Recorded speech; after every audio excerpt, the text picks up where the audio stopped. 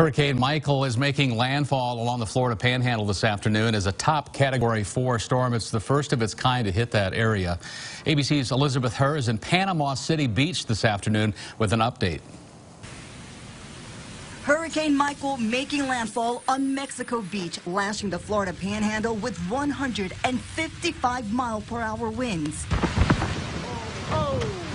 Michael, now the worst storm to slam this coastal area in a century. Transformer blew. Are we still on? Are we on? Knocking out power to our affiliate WMBB while they were live on the air providing wall-to-wall coverage.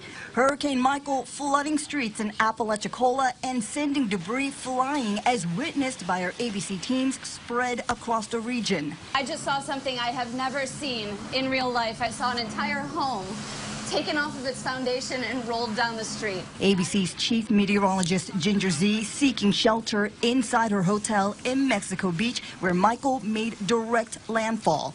My heart is racing. We just watched that happen in real time. And I'll tell you right now, it makes you shake. It's gonna go, it's gonna go.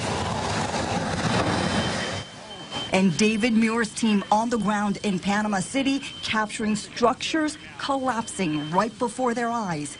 President Trump in Washington meeting with FEMA and emergency officials promising Florida any and all resources necessary as Michael roars inland, already leaving a path of destruction.